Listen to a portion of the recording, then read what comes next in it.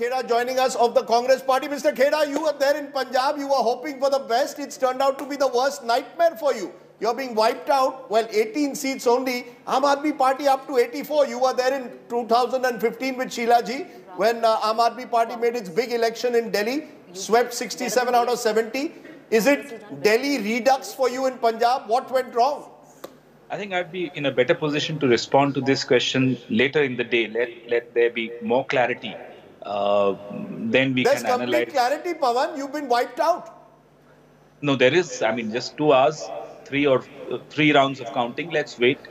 Well, the media has been writing our obituary ever since the last 10 years. So I mean, I won't be in that big a hurry.